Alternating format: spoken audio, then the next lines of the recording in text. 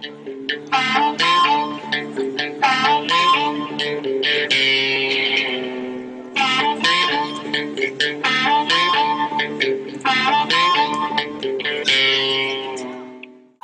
here with Craig Jones at Buzzweld, looking at some of the products he's bringing out onto the market. So Craig, I've got a little chimney that I'm looking to basically preserve it. Is there anything you can do for me? Yeah, that's fine. We've got a cavity wax, a self-regenerating cavity wax. Good value for money, lower in the range, but plenty good enough for like a road-going vehicle. If you're doing occasional pay and plays, not a problem at all. We've got a gun here as well. So that comes with this? It comes with this, yeah, and the benefit of the system is you screw that onto there. It's a relatively standard system throughout the industry. Lots of people use that sort of setup. So there's no adjustment of nozzles. It's very simple to use. Put your airline on, pull your trigger. So you put that into your cavities. You've got a 360-degree lance on the end there. So you put that up to rate your chassis. And you want 2 of these for a chimney. Brings the price down a bit. The gun's about the same price as a tin as well, so all in is a good price for a kit. Okay. And how long will that actually preserve the vehicle underneath? We'd sort of say 2 to 4 years realistically. Now we can go higher in the range with like VCIs that release vapors inside your chassis, that kind of thing, but not everybody needs that. So this is sort of our lower end product. It's a good price on it. That's the main reason we go for it. So if I wanted to protect my rock climbing car, that's when I'd go up to the... Yes, yeah, basically these are sort of a good blend. They don't have the VCI in. Now, when you spray this inside the chassis, you're going to have bolts and things inside the chassis for outriggers and all this sort of stuff. And when you put that in, chances are you're going to go one side of that bolt and not the other. So you're going to get a good spread underneath but not on top, that kind of thing. Now, if you want a full coverage, you want a VCI. That's a vapor corrosion inhibitor. You put it in there and it will release the vapor throughout the chassis for up to about 4 years. And so long as you haven't got a large amount of airflow within that chassis, it will constantly protect that inside the chassis. And if you get any delaminated steel inside, if it starts to, basically, we call it biscuiting. So you'll get some delaminated steel come off and you have some more exposed steel where you would have sprayed previously. Now, that's now been left exposed. Now what the VCI will do is it will now protect that area. Now this wax will protect anywhere you've physically applied it, but it won't protect places you haven't applied it. There's a certain amount of creep. You know, a lot of people will turn around and say, oh, you put a wax in it and it'll creep all throughout the chassis. The reality is it won't. You really need a VCI for the higher end of a product. And if you're going to be having mud go out throughout the chassis, you want the whole lot protected. So if you're going off-road, go for a VCI base like Zero Prep or War.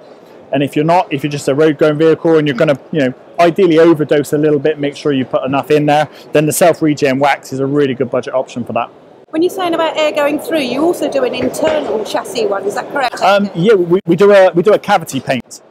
So what you've got externally, typically, is you've got your standard paints and then you've got a corrosion stabilizer. Now that's kind of like using a rust stabilizer, a rust killer, and then you'd use a primer. Now our primers, you just use the primer and it stabilizes the rust as well.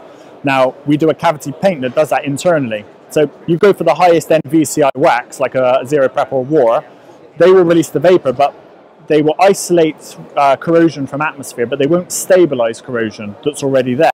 It's getting a little bit sort of on the end of the technical side, but basically if you put the cavity paint in first, that will stabilize corrosion to a lower reacting form, so it's less likely to then corrode by itself. Right. Then you would put a wax on top. So that's a belt and braces approach. You go in, you know, if we do a challenge truck and they just want it to last and they don't want to have to come back to that particular area again, we'll do 2 doses of cavity paint and then we'll do Zero Prep or War on top of that, and that's pretty much, you know, almost a fit and forget solution. Right. So if I get into any problem with this, you're on the end of the phone. Yes. Yeah. It does look pretty foolproof. we got the Buzzweld and Facebook group. And we do a lot of support on there, but I got to say we've got a lot of customers who really know their stuff. Some of them are body shop people, some of them are very good weekend warriors, just, you know, kind of like ourselves, you know, getting into it, using the products, that kind of thing. So, and they will willingly support other people and tell people, you know, some people get it wrong, but say, look, you know, this is where you went wrong. So this is how you can do it right. Product testing for you then? Yeah. We actually put our products, we develop our products, some of them, not all of them, but we develop a lot of them, and then we put those into customers' hands. And they then test them. We've got a bed liner at the moment. We've got War in a tintable form. We've got lots of different products, and we cater for niche. So the problem is, a lot of people go on our website, and it's hard to take it all in because we can treat your chassis in about 16 different ways, and most people just want something to put on there, which is where they start asking us for the products. So we start off with WAR as a chassis treatment, which is really good, low reactivity, low preparation requirements, high success rate of when you're putting it on. And then you can go all the way up to like the 2K armor, 70% as hard as steel. But the problem with that is you must do your preparation. There's no point spending all of that money and not investing in the preparation. So it's not for everyone. So we cater for everybody. When you say a tint, you mean you can put colours on something? Yes, yeah, a tint is a colour. So if you wanted a blue underseal, we can do a blue underseal. Most people don't care; they just want it black. But if you're, say, spraying inside a vehicle and you've got a B pillar, and you sprayed the whole inside of the vehicle, but you can't get that gun into that pillar, and especially on things like Land Rover, pillars can be exposed. So you've got a nice vehicle; it's all been professionally redone, and you've got a bit of blue and you've got a bit of grey primer where you couldn't get the gun. So you use the WAR, which is tinted to the colour of the body, into those pillars, so it looks full and proper. You've got the full job. Failing that, you have to use special spray guns to get in there and all this sort of stuff with a normal paint. So you get the benefit of the tint, of the colour of the WAR, and also the VCI as well. So where can we actually find you? Buzzweld, www.buzzweld.co.uk. Okay. We've got the Facebook page, which is facebook.com/Buzzweld. Is that where a lot of your customers are actually talking about your products? They're talking about it on the Buzzwelding group. So that's www.facebook.com/groups/Buzzwelding. That's quite a mouthful. But if you go on Facebook and just book in Buzzwelding, that comes up as a group. There's over 4,000 people on there. And like I say, there's at least 1,000 of them are really active.